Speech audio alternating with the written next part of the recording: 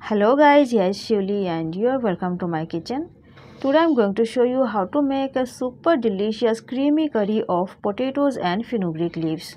It's an easy recipe and super delicious to eat with especially boiled rice. So guys, let's see the recipe. For this recipe I have taken one bundle of methi, that means fenugreek leaves. After washing properly I chopped them roughly as you can see. And here I have taken two potatoes, medium sized potatoes, and cut them into pieces. After that I washed them properly. And here I have taken two medium sized tomatoes and made a smooth puree of them.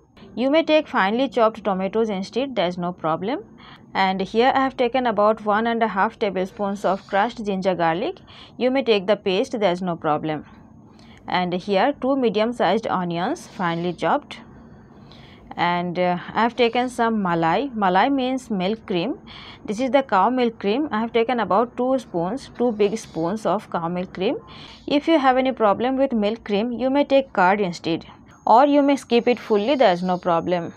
So here are the things we need to arrange, and the rest of the things are available in our kitchen. I am showing you one by one. So guys, let's go for the main process. At first we need to add some cooking oil in the pan. And now we need to fry the potatoes.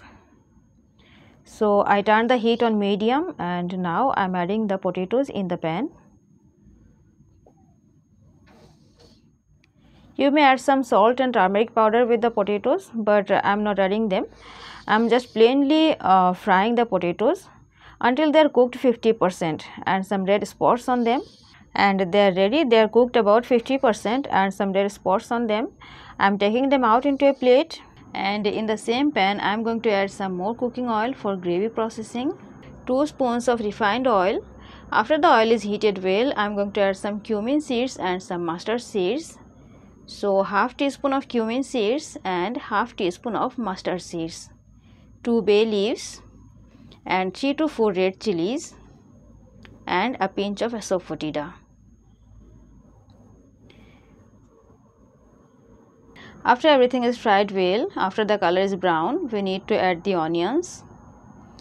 So now I am adding the onions, and we need to fry the onions until a nice brown color, light brown color. And after the color is light brown, I am adding the crushed ginger garlic. We need to stir a little until the raw flavor of ginger garlic is gone. And after that we need to add the tomatoes. You may add chopped or blended tomatoes, there is no problem. I am adding the puree. And after adding tomatoes, we need to add some spices and salt. So I am stirring a little, and after that I am going to add some spices.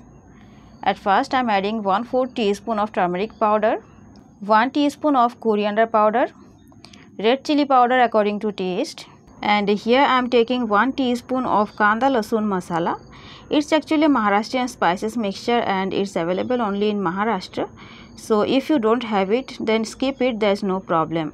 In that case, increase the quantity of garam masala. So I am adding it, and now I am going to add a little quantity of garam masala now, and I am going to add some more garam masala at the end of this recipe. So now I am adding very little quantity of it. Along with all of the spices, we need to add some salt as well, but actually I forgot to add salt. So I am telling you, add salt now, and I am going to add salt later. Now I am covering the pan for some time until the water is dried up. And after about 5 minutes, this is the texture. The water is dried up roughly. So now I am going to add the milk cream in the spices.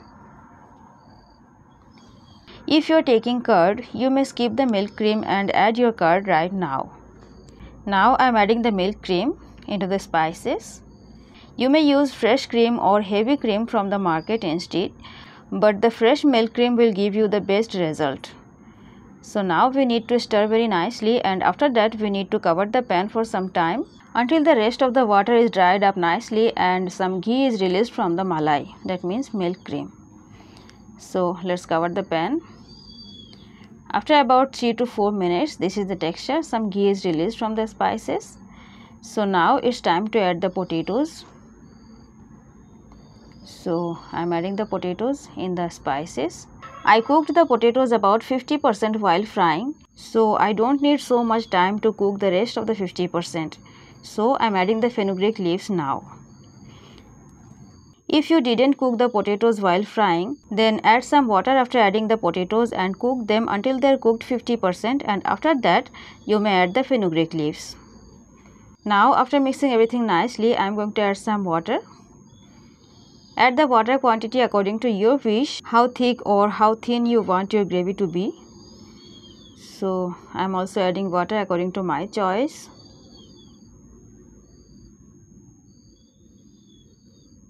I'm adding just little by little. I don't want to add so much water at a time. I'm adding some water and checking it and adding some more water if needed.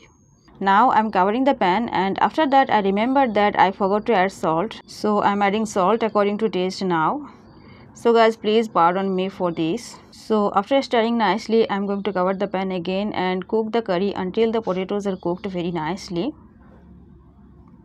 After about 8 minutes total, my curry is ready. The potatoes are cooked 100%. And now I'm removing the bay leaves because I was facing problem to stir the curry. And the flavor is already in the curry now, so we may remove them, there's no problem. At the end of this recipe, I am adding about half teaspoon of garam masala and half teaspoon of sugar. This will increase the flavor and taste of the curry. I am mixing very nicely, and after that our curry is ready. We need to turn the heat off and serve the curry hot. So guys, you have seen that the recipe is super easy and it's very delicious with especially boiled rice. You may enjoy it with roti and chapati as well. It's also very delicious with them. So guys, try this simple recipe at home and don't forget to share your experience with me. Thank you so much for watching. Hit the like button guys if you really liked the video, and please don't forget to subscribe to my channel. Hope to meet you in the next video. Bye bye. Take care.